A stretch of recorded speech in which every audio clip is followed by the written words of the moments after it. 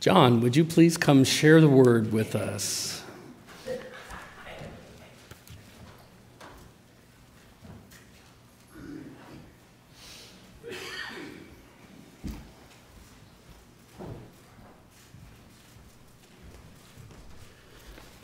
Good morning.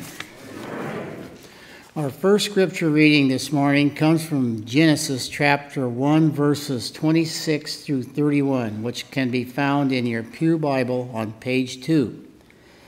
Then God said, "Let us make mankind in our image, in our likeness, so that they may rule over the fish of the sea, the birds of the sky, over the livestock and all the wild animals, over all the creatures that move along the ground." So God created mankind in his own image. In the image of God, he created them. Male and female, he created them. God blessed them and said to them, "Be fruitful, increase in numbers, fill the earth and subdue it. Rule over the fish of the sea, the birds in the sky, and over every living creature that moves on the ground." Then God said, "I give you every seed-bearing plant on the face of the whole earth, and every tree that has fruit with seed in it. They will be yours for food.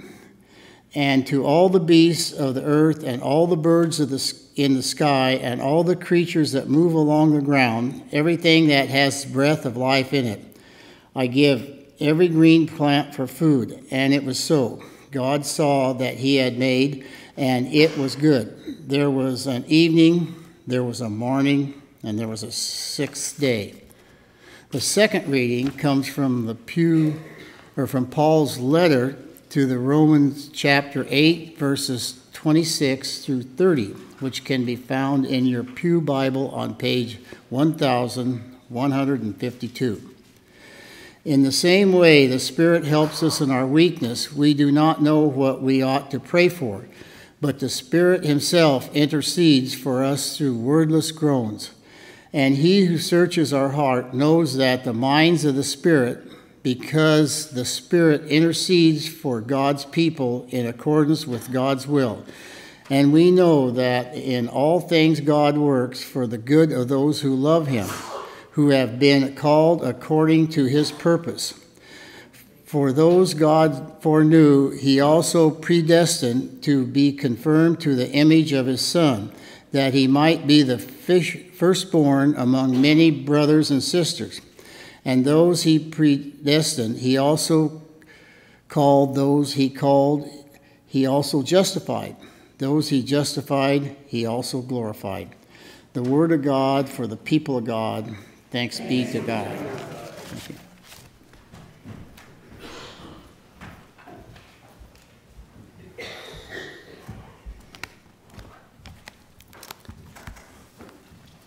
Let us pray.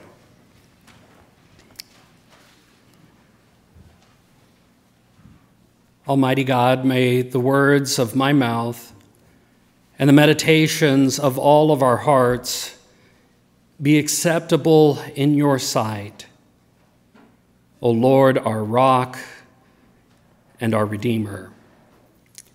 Amen.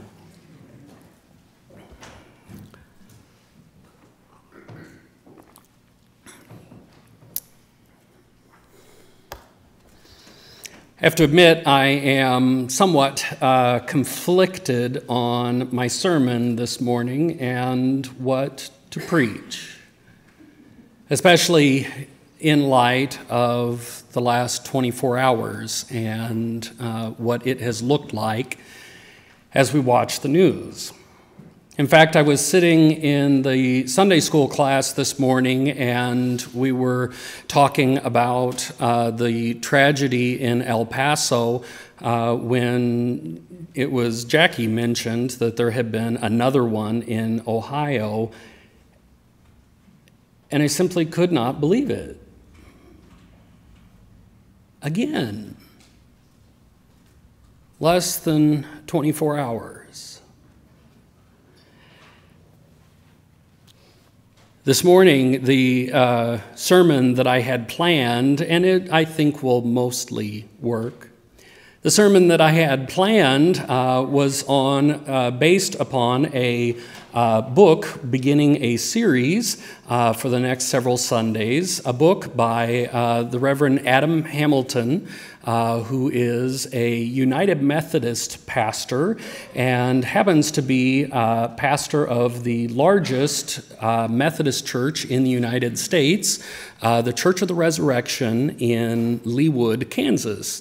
And I had the opportunity, Leawood is a suburb of Kansas City, and I've had the opportunity to go worship with the Church of the Resurrection and hear Adam speak. He's a fine preacher, and somehow all of his sermons end up being books. They are fantastic and great reads, and he covers a whole lot more than I have the ability or time to do in 7 minutes. But his book is on half-truths, things that we've heard, things that we've maybe said at different times, and there's a grain of truth. There's maybe even some scripture to support these beliefs, but maybe we should step back and evaluate, in light of all of Scripture, is this statement that we have heard or said over the years, is it absolutely always true? So the first one that he brings up in his first chapter is everything happens for a reason. Everything happens for a reason.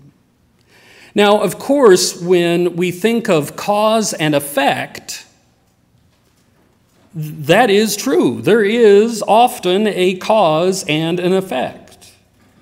My grandmother, my mother's mother, smoked all of her life. She died of COPD, and she had 2 spots in her lungs that she decided that she was never going to have looked at because she didn't want to know. Cause and effect. There were consequences to her choices. But often, Reverend Hamilton posits, often we use this statement, everything happens for a reason, in light of suffering. We don't say it quite this way, but you may have heard it saying that, well, somebody who died in a car accident, it must have been their time. Or to the mother who loses her child in stillbirth, God wanted that child. Or God has a plan and a purpose in this. You see, the problem is that when we are in the midst of suffering, the last thing we want to hear is God did this. You see, there's a very small and thin and fine line between God's plan and God's purpose and God did this. You see, if we were to say to the families who are mourning their loved ones that God has a plan and a purpose in this shooting, then it logically proceeds that God put that gunman there and put those shoppers there. And it was all part of God's grand plan and design. That becomes, well, for me, a real turn-off. I'm not sure I want to meet that God who does that. Now, there are events in Scripture. We were just talking about one this morning in Sunday school where Elijah is battling against Ahab and Jezebel and the prophets of Baal, and he builds calls upon the prophets of Baal to build their own altar and to call upon their God to set it on fire, and of course nothing happens. And then Elijah does the same thing to prove his God's worth, and the whole thing is melted and turned to dust. The point is not how amazing God is. The point is that God is present and at work. But the question we have to ask is, every fire that comes down from heaven, is it the cause and act of the will of God? I had the opportunity just a couple of days ago to be downtown at the 6th Street branch of Banner Bank. Someone a few days previously had somehow gotten my debit card number and tried to purchase $793 and some cents worth of auto mechanic tools online. Thankfully, at the moment, I didn't have $793, so the bank canceled the transaction before it even hit my account. They called me and they said, "I think somebody is trying to fraudulently use your card. Did you try to make this purchase?" I said, "Absolutely not. I wouldn't know what to do with that many tools." "Well, Mr. Wheeler, we're going to have to cancel your debit card, and you're going to need to wait 7 to 10 business days to get a new one in the mail." "Really, there's not another way we can do this, is there?" "Well, you can go to the downtown branch and have one printed." So I was sitting there at the downtown branch waiting after I had given all my information, and I sat down, and there was a lady seated next to me who was quite flustered. And I asked her, "Are you okay?" And she proceeded to tell me that no, she was not, that someone had also gotten her debit card information, and that she was traveling up here looking for a new home. I said, "Really? Where are you from?" She said, "I'm from Paradise, California. And I lost everything." While she was up here with her husband and her elderly mother-in-law, her mother-in-law fell and broke her nose, smashed up her face, and spent 2 days in the hospital in Salem. Someone had gotten into her account through her debit card. They canceled it, and there she was sitting with no money to get home, no home to go to, her husband and her mother-in-law in the car waiting. There's no way I can say to her, "It's okay, God has a purpose in this." I don't believe that God brought the fire that destroyed Paradise. I don't believe that God gave out hers or my debit card number to someone. And yet there we were, together. I was certainly feeling a lot better about my circumstances listening to her story. But when it was time for me to get my debit card, I told her, I said, "You know, I don't know if this is meaningful to you at all, but can I keep you in my prayers?" And she said, "I need them more than you know."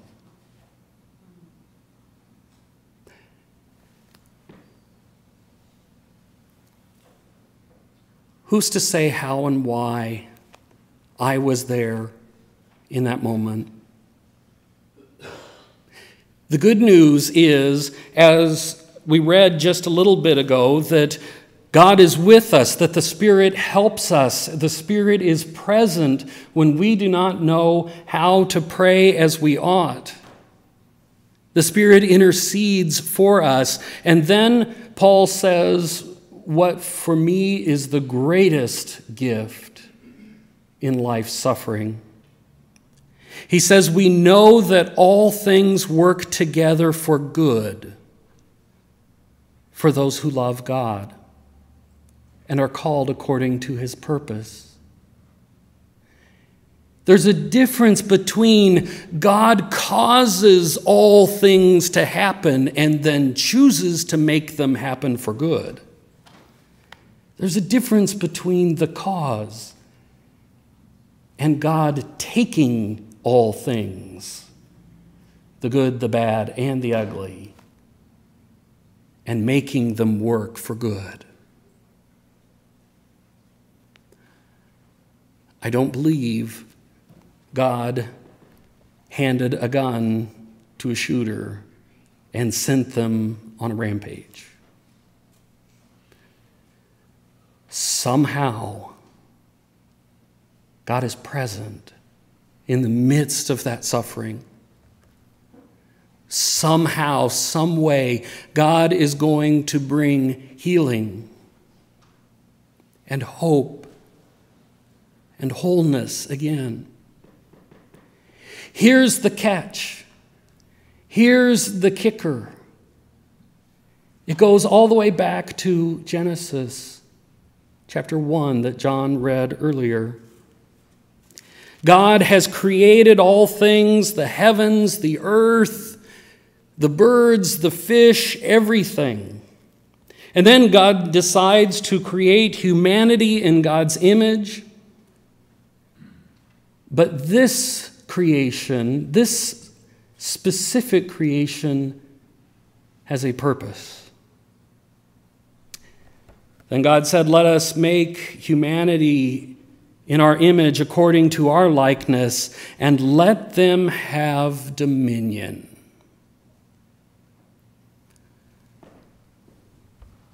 Responsibility, care, stewardship, the opportunity to do good or evil, as we will see. But dominion is given to humanity over the birds of the air, the fish of the sea, everything that moves on the earth. We are given responsibility.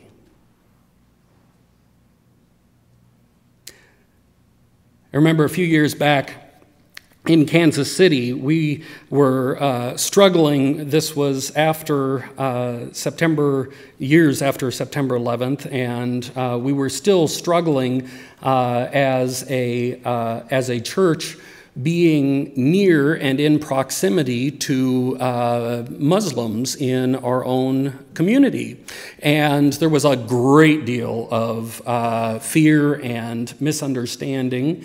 And we brought a particular woman, I wish I could remember her name, to come speak to us and share simply the tenets of their faith. And if you don't know them, it's actually good to know something about someone else's religion. But in particular, there was one phrase that she taught us in Arabic that stuck with me. It's Isha Allah. Isha Allah.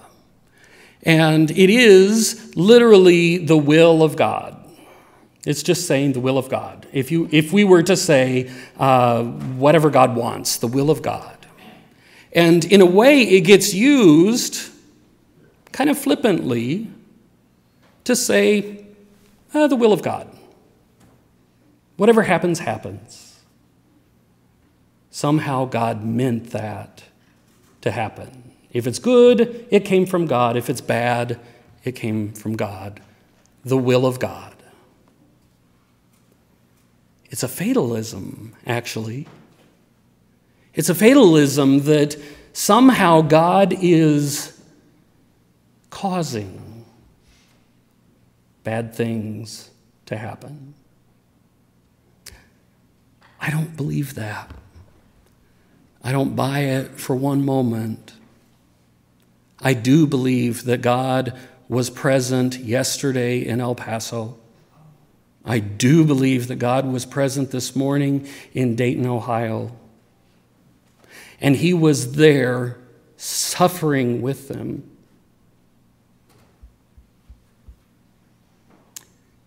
And he's here with us as our hearts are broken. May we exercise our dominion wisely. Amen.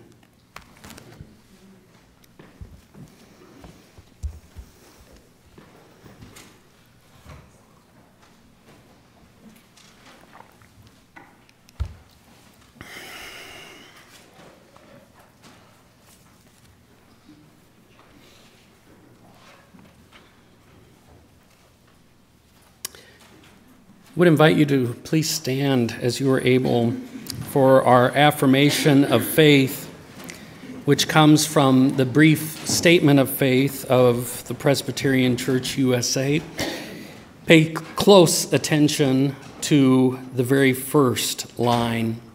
Let us reaffirm our faith together. In life and in death, we belong to God. Through the grace of our Lord Jesus Christ, the love of God, and the communion of the Holy Spirit, we trust in the one triune God, the Holy One of Israel, whom alone we worship and serve. We trust in Jesus Christ, fully human, fully God. Jesus proclaimed the reign of God, preaching good news to the poor and release to the captives, teaching by word and deed and blessing the children, healing the sick and binding up the brokenhearted, eating with outcasts, forgiving sinners, and calling all to repent and believe the gospel. Amen. May we all together go forth this morning in the strength of the Lord, leaning upon him, trusting in him that God is at work and that God is taking the mess of this world and making something good come out. In the name of the Father, the Son, and the Holy Spirit, we all give thanks. Amen. Amen.